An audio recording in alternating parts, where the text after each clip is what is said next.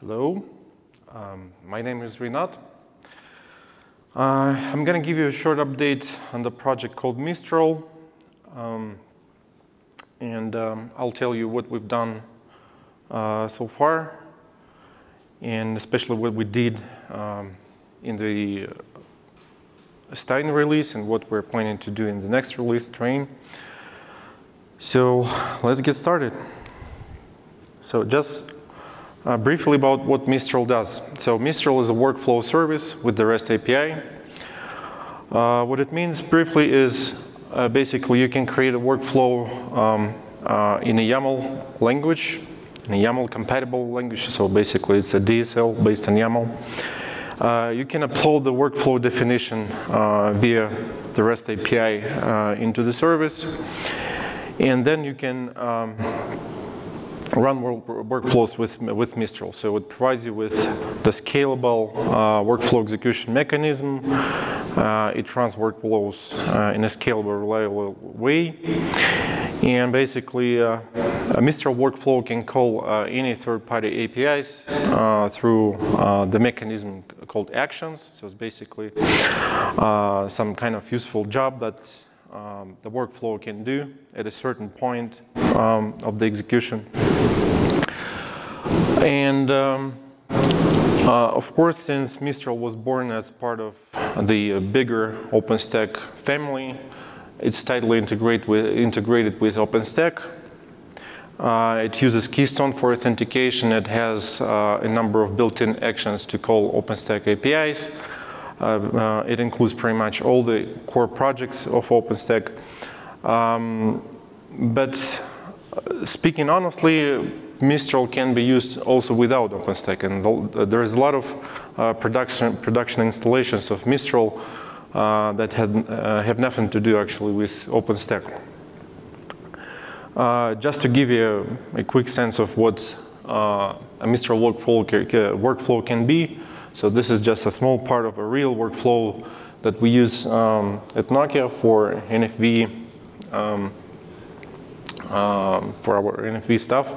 So basically this workflow is part of the deployment mechanism of network services. Just a little bit about the project background. So it was started in 2013, so it's been about 5.5 years from now. For the last release, there were 52 contributors. Of course, the number of active contributors is a little bit smaller. And you can also see some of the big users of Mistral who use Mistral in production. So now I'm going to tell you some noticeable changes that we've made in the recent time, so particularly in the Stein release. So for about like 2.5 years, we've been consistently improving Mistral performance. And the reason for that is because some big enterprises started using it for some real big use cases. And when it all started, actually, we realized that the performance was not the strong side of Mistral, and we've had to make a lot of improvements actually to make it more production ready. So in the Stein cycle, we again made a series of improvements. So it improves Mistral performance like 2-3 times. It depends on the use case actually, because workflows can be absolutely different. And the configuration of the workflow itself plays a significant role here. If you're familiar with some functionality of Mistral and with Mistral workflow language, so specifically we improved significantly the join mechanism. So it's basically when you have multiple branches in the workflow and you want to synchronize them at some point, you have to use the mechanism called join. We also improved the workflow completion logic because it was based on the periodic scheduled jobs. and there were some delays, some pretty bad consequences from that architectural decision. We keep consistently improving Mistral engine memory footprint, and over the last year, I think the memory footprint, like in average, was reduced like by the order of magnitude, I think. So on our real workflows, for example, we've seen memory footprints close to like 5-6 gigabytes now. It never exceeds like 500 megabytes. So another thing that we made is a new cool feature called workflow execution report. So it used to be a big problem actually to debug real workflows. So for example, you start a workflow and it's big and it has a lot of nested workflows that we call conventionally sub-workflows. And something actually happened. So something failed deeply within that huge workflow structure. And it took a lot of actions actually to understand what the root cause of the failure. Basically, you had to do a lot of actions either with using the command line interface. So you had to copy paste many IDs and so on and so forth. Or you could use the visual tool that we also have called Cloudflow, but even using Cloudflow, it's not that simple actually. So now there is a new command that allows you to do this kind of quick analysis pretty easily. So I'll show it separately on the separate slide. So we've also fixed a huge number of bugs, and some of them were really annoying when it came to running like really big workflows with high parallelism, multiple parallel branches, and those errors are like really painful to catch. But we made a lot of improvements, and so now it's much more stable. Just a few words about this workflow execution report feature. So what it can do basically, for example, you have a workflow like shown on the right-hand side here in the slide, but some of the tasks actually are associated with sub-workflows like this task 5 on the screen. And something failed and you want to report what is wrong with this workflow execution. So you can just do this simple command, and it prints you on the screen like a quick look of what happened. So by default, it actually filters out all the successful tasks. So, and it leaves only like the error branches, error paths in the whole picture. So, but basically what it does, it prints the entire workflow execution, no matter how many nested workflows you have, how deep they are. So, but at the same time, you can limit the depth of what you're going to display on the screen. So you basically can look at only like the 0 level workflow execution or like 2 levels. It's up to you. So, and this is supposed to be like a very useful tool when it comes to debugging like the real failures. Yep. So what we're planning to do for train, first of all, there is still a big problem with this join mechanism that I already mentioned. Although we made a lot of improvements related to it, it's still like the worst place in the system, I think, as far as performance, because basically, I can quickly show this slide. If you have a really big workflow and like that second task from the bottom actually is a join, so it synchronizes multiple branches in a huge workflow. So the mechanism related to how this workflow check works, I mean, the workflow check means is this task ready to run already, depending on what happened down upstream in the workflows with the inbound connections.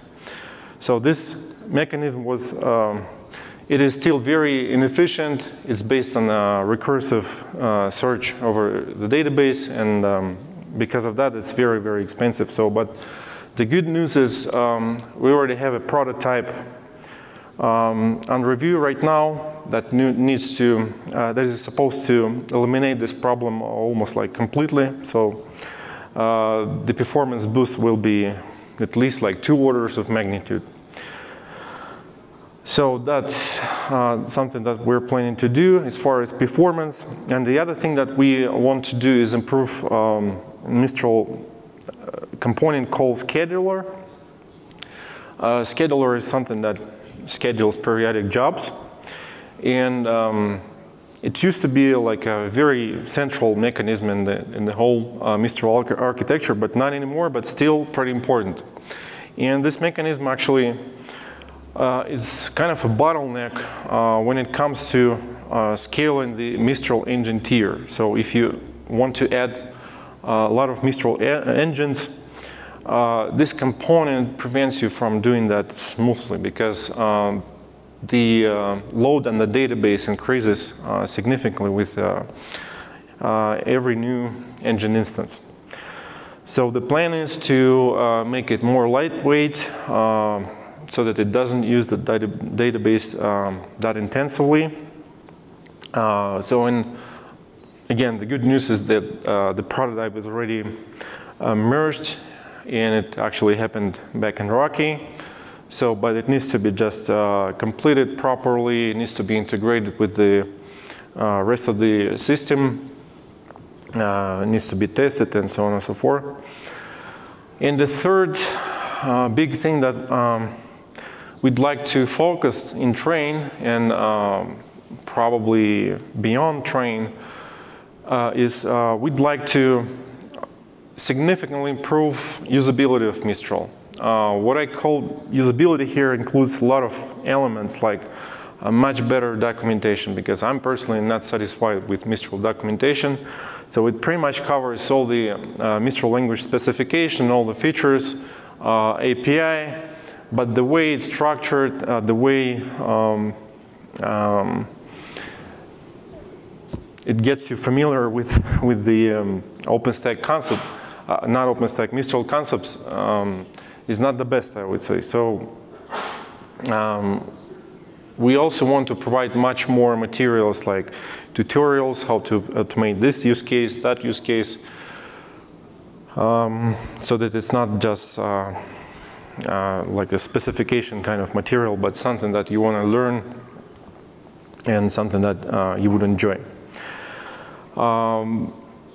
We also want to simplify the installation and configuration process, because a lot of new users who try Mistral are not really happy with how the project needs to be installed and how it needs to be configured.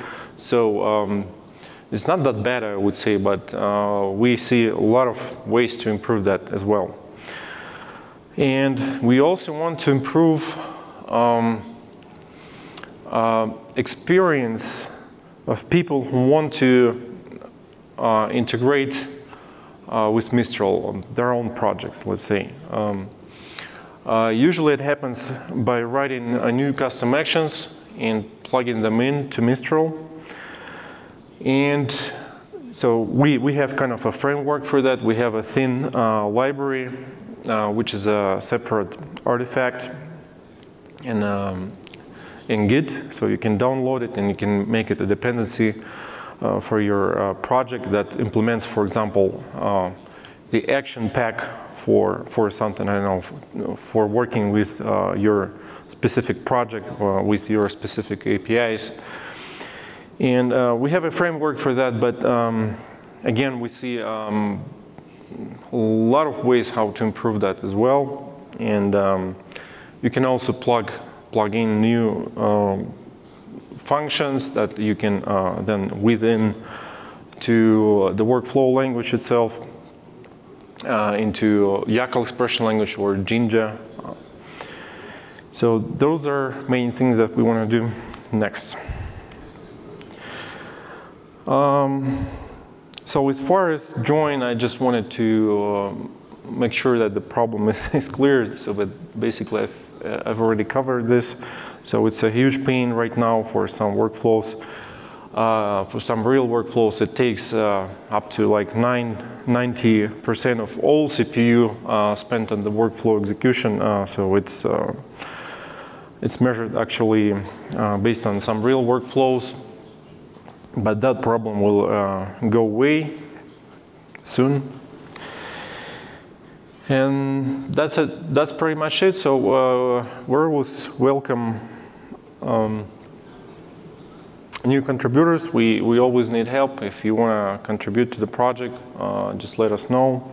We'll get you up to speed. So, and that's basically it. So if you have some questions, you can ask now or later. Can I ask? Sure. Thank you. What types of workloads do people successfully deploy and monitor with Mistral? Types of workloads. Okay. So primarily, well, I'm aware of at least 3 companies who use Mistral for NFV. It's basically deployment and termination of network services within NFV universe. At least 3 companies. So basically, I would put it this way. So you need a workflow technology anytime you want to do some kind of, orchestration over like a widely spread set of resources, I would say. It can be pretty much anything. Multiple servers, multiple projects, storages, whatever.